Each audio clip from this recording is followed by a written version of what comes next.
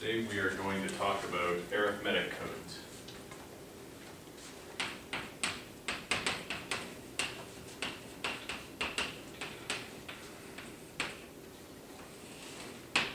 So, the basic idea of an arithmetic code is related to source extension. So we saw in the Huffman procedure that we could improve the efficiency of Huffman codes by extending sources. In other words, if we start with a source alphabet that was binary, we saw that Huffman codes were especially bad at dealing with the source because mapping a binary source alphabet to a binary output alphabet,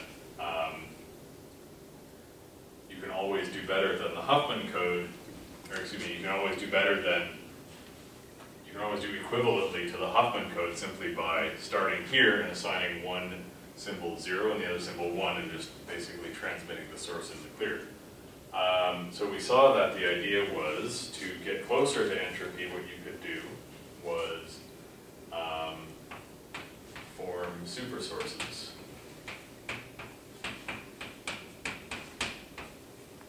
Or with 3 elements.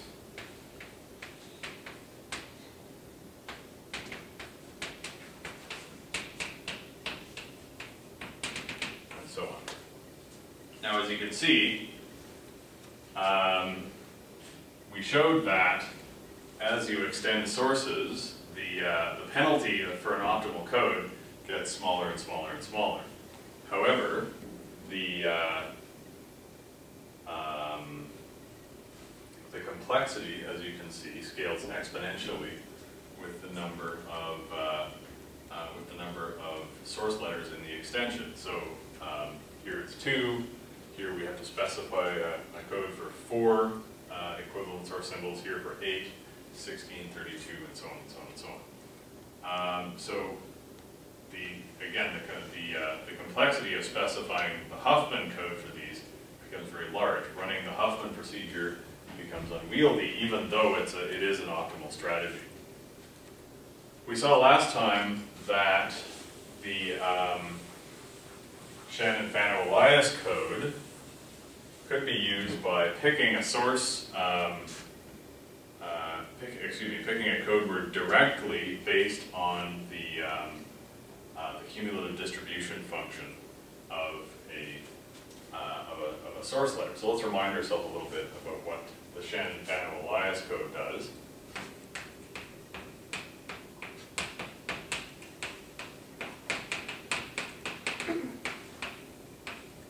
So, for example, if I have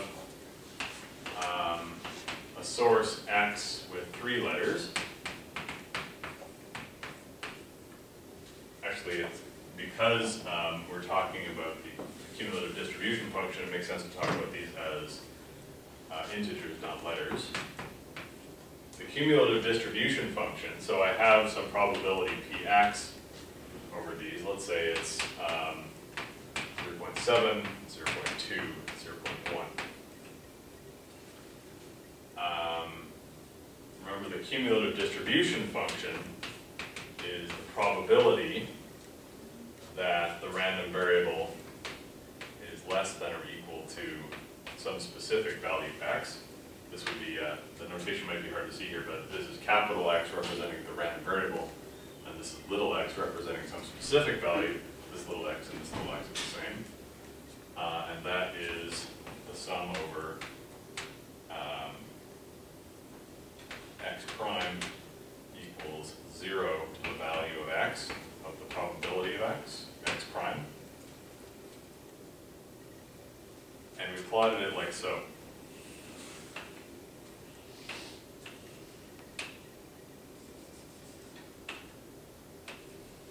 So,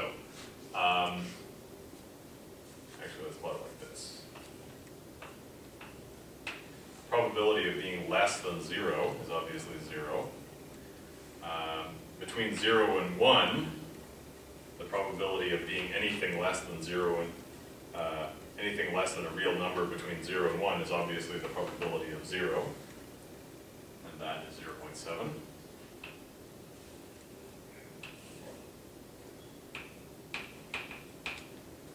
probability of any real number between, or of being less than any real number between 1 and 2 is the probability of 0 plus the probability of 1. That's 0.9. And finally, the probability of being less than some real number larger than 2 is the probability of 0 plus the probability of 1 plus the probability of 2. Since those are the only three options, that must be 1. So we can plot the CDF. And what we determined was we can form a code by taking these vertical intervals, taking their halfway point, calling that f bar of x. So that's f bar of 0, f bar of 1, f bar of 2. And then taking the code word we would form is by taking f bar of 0, and remember this notation, floor with a subscript is the number of binary digits in the representation of that number. So the number of bits we took was L of 0, where L of 0 was equal to ceiling 1 over probability, ceiling log 1 over probability of 0 plus 2. So we explained exactly how all of this worked last time. What's interesting is that ceiling log 1 over p0 is the optimal number of bits in this in the representation. For an optimal code, ceiling log 1 over p0 is the optimal code length. So plus 2, we accept a 2-bit penalty, but what the 2-bit penalty bought us was that we were guaranteed that it's a prefix code, and we can basically, once we know f bar, we can directly specify what the code word is without going through any large procedure. Yes? I'm sorry for interruption. Was that plus 1 or plus 2? This one is plus 2. Oh wait, no. In the error it was plus 2. In the notes, the error was plus 2, that's correct. The number of bits we take is plus 1, that's right. So my apologies, it's a 2-bit penalty because when I include the ceiling, the maximum number of bits that I can exceed this is 2. That's correct, sorry about that. So basically if I know f bar, if I know f, the function f, I can easily get f bar without knowing anything about any other code letter. I can get f bar, and using f bar, if I know the probability, which is just the length of this interval, then I can figure out the number of bits that I need of the binary representation. Finding that binary representation is fairly trivial. So without having an enormous procedure, such as in the Huffman procedure over some enormous extended source, what we can do is we can directly go to f bar and find the code word without necessarily knowing any of the other code words. So the complexity of this kind of coding scheme is relatively low and is practical for extended codes. So arithmetic codes are in fact that extension. So when I take a Shannon-Fano-Elias code over an extended source, basically that's what an arithmetic code is.